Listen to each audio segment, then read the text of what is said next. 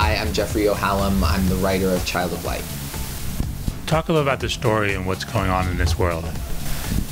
Child of Light takes place in 1895. The main character is named Aurora. She's the daughter of a duke from Austria, and she wakes up one morning to find herself in this mythical lost continent called Lemuria. She doesn't know how she got there, and she's terrified and trying to get home. And there's an evil queen there who has stolen the sun and the moon and the stars, and she can't get back until she exposes this queen to light or finds a way past her. And so she ends up fighting against, but then ultimately accepting this quest and struggling to succeed at defeating this queen. And along the way she meets a bunch of creatures and encounters new truths about this place that ultimately leads her to change her destiny. Can you talk a little about the gameplay experience and how you're utilizing the PS4? Well, Child of Light really is a game that tries to transfer as much of the artistic hand onto the screen as possible, and so the drawings are done using the UV art framework, where we translate concept art one-to-one into the game, and the writing I've done is a poem, and it's written like an epic ballad, and so all of this is to kind of give it an artistic, a strong artistic flavor. And the PlayStation 4 allows us to have more memory and more power to operate, to allow artists to express themselves without the hardware getting in the way.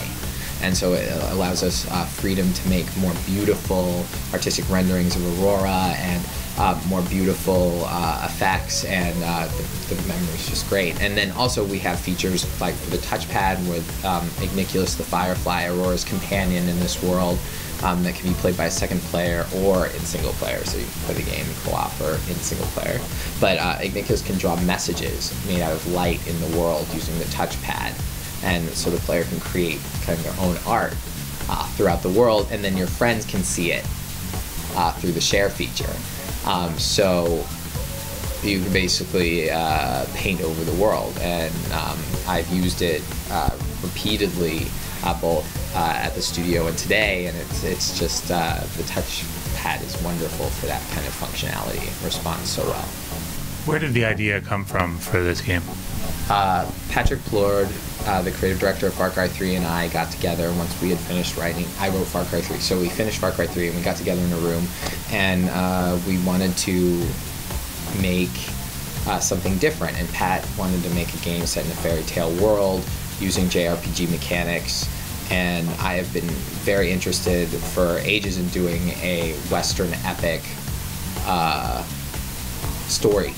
So it fit beautifully with JRPG mechanics, because there's, in JRPGs you level, so it becomes about growing and evolving, and there are parties, tons of people that join you on your quest, and they span many different locations.